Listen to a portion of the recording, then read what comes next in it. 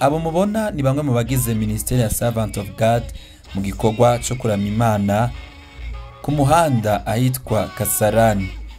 Abari bateguye ico bise street worship, bikaba bitari bimenyerewe kubona abaririmbyi bafata umwanya wo kuramya Imana ku muhanda atari mu itorero. Tuganira na bamwe mu bagize Servant of God batubwiye ko igitekerezo cyo kuramya Imana muri ubwo buryo ari mu ntego yo kwamamaza ubutumwa bwiza no kuri babandi badashobora kugera mu rusengero bakabasanga aho batuye cyangwa se mu mirimo yabo. Yari experience nziza kubera ko nyine umuntu azatanga ikintu afite. Byari byoroshe cyane kuba twatanga ikintu dufite kandi dusanzwe dukora. Gusa kenshi nyine nuko mugitangira mu mufite ubwoba ariko igihe twabigezemo byari bimeze nkaho rega Imana nizi yagarara umurimo wayo. Byari bimeze nkaho twari dusanzwe tubikora kandi twishimye cyane. Oya twatangitse twari dufite kandi Imana yabibayemo cyane. Dusanzwe tukuzuramya mu rusengero, uyu munsi wageze ku muhanda, ubudasa wabonye nubu? Ubudasa nuko kenshi tuba turi kumwe na mwikanisa twese tuba turirimba ibintu tuziranyeho tukarimbana n'abantu bose. Ariko hano umuntu yakureba atakureba haba ari n'akavu imodoka zazitambuka iki no nukwirebaho gusa, nukwireba abantu muri kumwe bonyine mwenyine mukaza mwishima kugira ngo nyine murusheho gutanga ibintu bisa neza kandi bibaryoheye. Naho ngaho niyo challenge. Rugazura akamaro k'iki kintu mwakoze hano uyu munsi naka? Urakoze cyane. Akamaro ka mbere ndagira ngo wabonaga ko mva mu bantu bari kuririmba nkajya kuvugisha abantu ku ruhande. Hari abantu bazaga bakambwira ibi bintu noneho ntabwo n'ubwa mbere tubonye bakongo mukora bino bintu. Noneho twabegeraga tugafata amanimero yabo, tuzagira igihe cyo kubakurikirana abakizwe. Kuvuga ngo biduha experience nziza, bitweretse ko dushobora kwa attractinga abantu dukoresheje impano dufite. Kuririmba ni impano nziza, wayiteretse mu muhanda ukayikoresha neza, abantu bahita enjoyinga music bakegera. Wabonaga abamotari bari hakurya bageze ngo baraguruka bakabyinana natwe. No kuvuga ngo iyo mubikoze nyine ubona ko abantu bahita bifata mu buryo bworoshye. Ndahamya neza ko tugiye gukora street worship nyinshi zishoboka. Ahubwo abantu bakunda ibintu bya street worship n'ama evangelism baze tubakire dukorana umurimo w'Imana.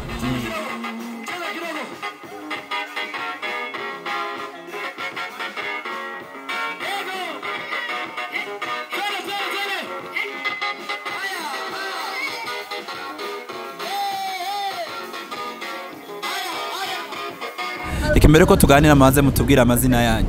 Anita Museveni na Gawan Gidurayi 45. Usanzwe uririmba muri? Ndirimba mu rusengero rwa Ririze. Murakoze cyane. Murakoze. Amazina nitwa Umutoni wa Chance. Nairobi Kasarani, ndi umemba wa Servant. Murakoze cyane Chance, kubera ko uyu munsi mwahisemo kuza kuririmba hano ku muhanda. Twebwe twashatse guhindura style yacu ko dusanzwe dukorera mu rusengero. Uyu munsi twashatse gukorera hanze kugira ngo n'abantu batazi Imana babashe kumenya nabo. Byagenze bite ku munsi wa mbere? Byagenze neza cyane. Uko uririmbaga mu rusengero niko na hano wabonye byakoroheye? Nangaho narushijeho. Amavuta yamanutse. Yongera ntabwo yamanutse.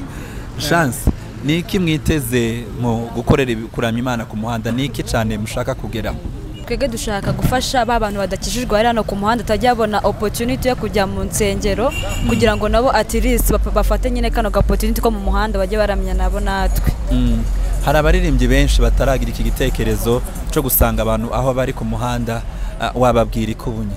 Ikintu nababwira nubitinyuke no baze ku muhanda dufashe bene wacu bano hanze kubera ko nyina benshi turitinya cyane nkatwe twaje ari ubwa mbere dufite ubwoba nye twumva ko bitashoboka, ariko byose birashoboka iyo nyine wireka ukavuga ngo urabikora bigenda neza. Ikintu cyakunejeje ku munsi wa mbere niki? Urebye usanzwe ukorera Imana mu rusengero ariko uyu munsi hano ikintu utanyuvuga ngo ikica kizotuma ngaruka kubikora niki? Cyanejeje nuko nabonye abanyagihugu nabo bano banyagihugu bari kuramya Imana.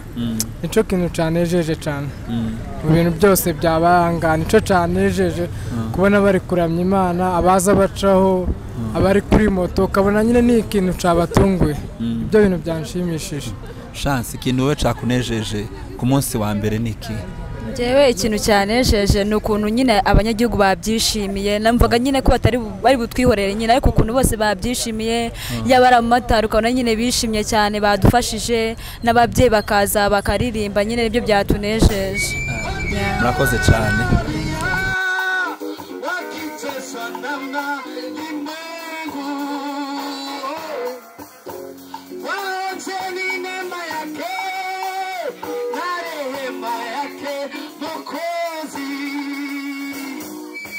Watafunguliwa, watawekwa huru, Hosana awe. Okay, first of all, ukifanya like a worship to me inside a church, ndani ya kanisa inapaswa kufikia wengi.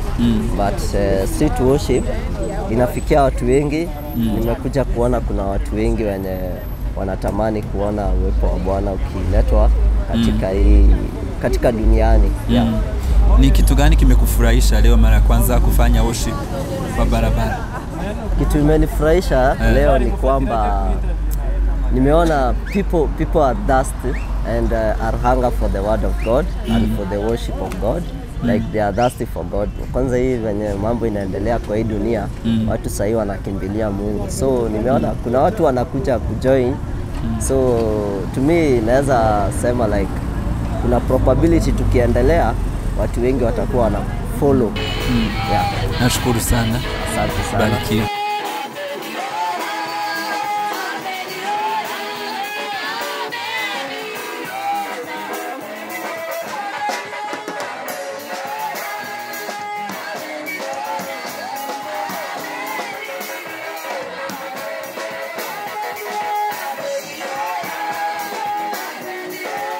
Turi kumwe n'umwe mu bacuranzi bakoreye hano bafashije iyi timu ya Servant Kuramya Imana.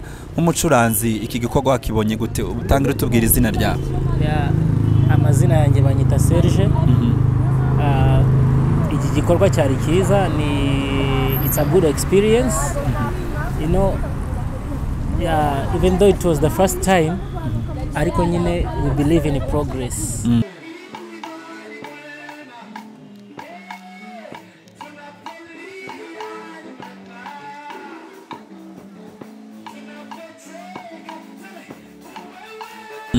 Ibyuma hari ukuntu bitari ko bivuga neza, monitor zigarurira amajwi y'abaririmbyi, ibyuma byadukoshanye sometimes bikikupa no mu rutaro umeze neza, ariko nuko yari inshuro ya mbere. Next time tuzabikora neza kandi bizaba ari sawa.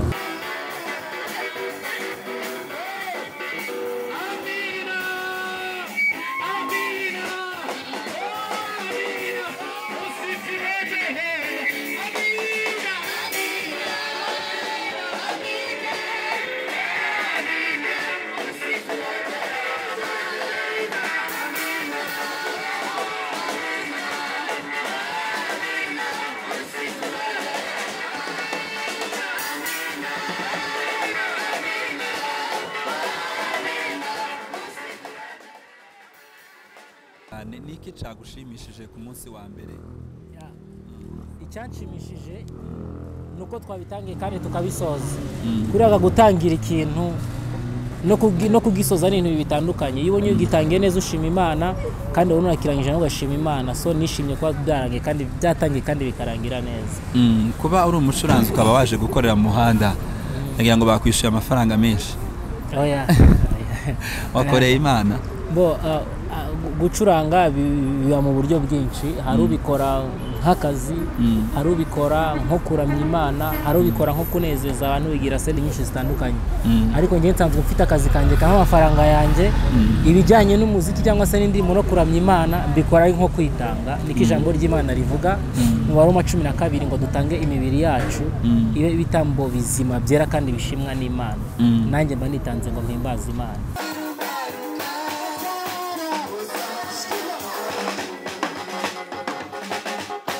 Icyo wabwira, tuzi ko muri iki gihe abacuranzi ni bake bemera gukorera Imana nta mafaranga bafite. Si iki kintu wowe ukibona gute? Kirakwiye cyangwa bakwiye gukorera Imana ku buntu? Ntago natekereza umuntu wese, gusa ngiye ku giti cyanjye uko mbibona, numva ko nimba nkeneye amafaranga nkwiye gukora. nayo biravuga ngo udakora ntakarye nkwiye gukora ngashaka ifaranga hama byagera mu nzu y'Imana nkwiye kuramya Imana kandi sintekereza ko ari umuntu wigeze yishyurwa kuramya Imana kuramya Imana ni umutima ukunze gusa tukwiye gutanga Imana so abishyurwa ntago nabacira urubanza ariko ku giti cyanjye ntago nabyemera kwishyurwa no kuramya Imana. Murakoze cyane.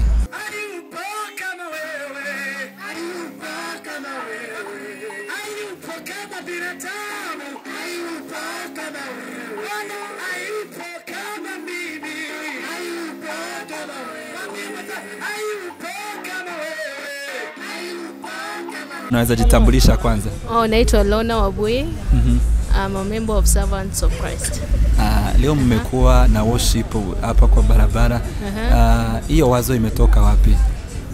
Ni kitu tumekuwa tukipanga kufanya. So like it is the first time tumekuja kuimplement. Na siku ya kwanza imeendeka aje? It was so great. We have had the move of God. That is konati wanarika na wanabeba the revival of God. Thank you very much.